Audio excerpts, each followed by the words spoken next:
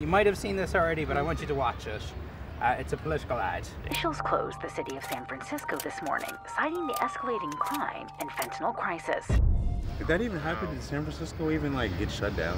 Oh, okay. I was like, that didn't happen. A recent ad from the Republican National Committee imagines a dystopian future if President Biden is re-elected. And emboldened China invades Taiwan.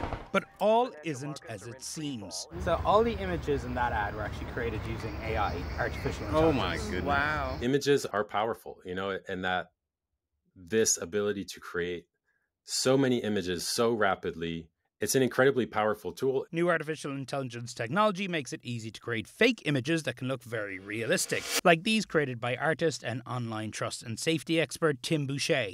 This kind of image making can be democratized at such a scale, and that basically anybody can use it to impact the global conversation on pretty much any topic. From the comfort of his garage turned workshop in Canada, he has created all sorts of fake images, imagining Vladimir Putin as a hippie, Governor Ron DeSantis at Disney, even President Reagan surrendering to the Soviets. He says he's creating the images to make people more aware of the powers of AI. Some people will just say, you are creating misinformation. Stop doing that.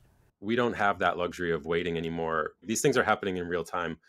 And we've got to find ways to talk about it and to be upfront about what are both the good things and the bad things that can come of it. Political campaigns have long used advertising to imagine the disaster that awaits if their rivals get elected. Like this 1964 ad from President Lyndon B. Johnson that imagined a nuclear apocalypse. Last year, a fake video purporting to show the Ukraine president surrendering to Russia emerged online. It was a deep-fake video made using AI. It's not just, I can create a fake audio of you, Joe Biden, whomever. It's that I can broadcast to that world instantaneously through social media. Hani Farid is a digital forensic expert and professor at UC Berkeley. 50% of the views happen in the first few minutes. So even by the time I figure out something is fake, hours, days have gone by. It doesn't matter. It's over. Millions of people have already seen it.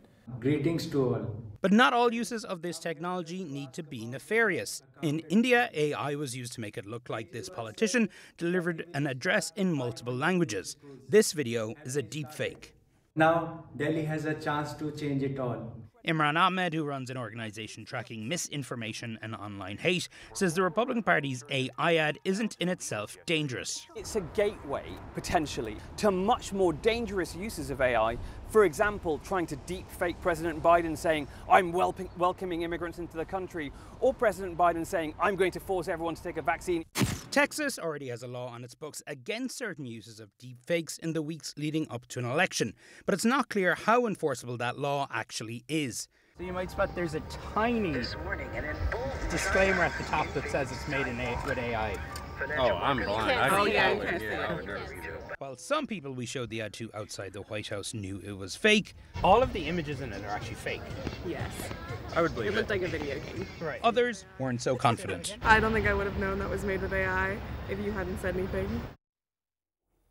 It's so, every time I see you, I say it's so scary. But what's interesting, too, is I know you've learned how AI is actually helping campaigns in terms of reaching voters. Is that safe?